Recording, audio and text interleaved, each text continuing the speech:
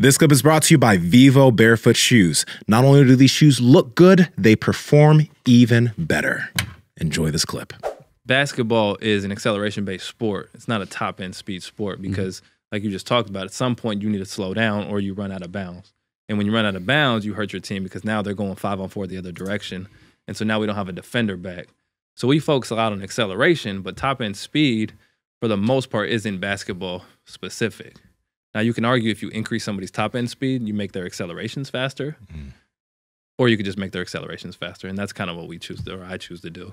How does one make acceleration faster? Oh, man, that's another can of worms, but there's a bunch to it, but ultimately you can look at it from the underpinning qualities of, okay, acceleration is more force-dependent. There's more time on the ground, so if you make them stronger, that'll typically transfer. And then there's kind of an orientation of force, a horizontal force component. You also need to get them good at leaning, right? And so a rule of thumb could be a 45-degree angle, right? Can they get into this lean position and then apply force into the ground backwards to propel themselves forward? So when you think about accelerating faster, it's some of those components, right? Like especially early accelerations, more force dependent. And then can you get them to obviously transfer their force into this horizontal lean? And you could do different movements, right? Like a hip thrust or some of these, or an RDL, more hip dominant exercises might transfer better for that.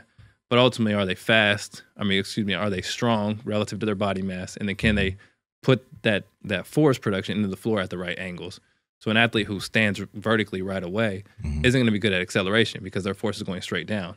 And that's more top-end speed mechanic. But you need to be able to lean to push the floor backwards so you can go forward.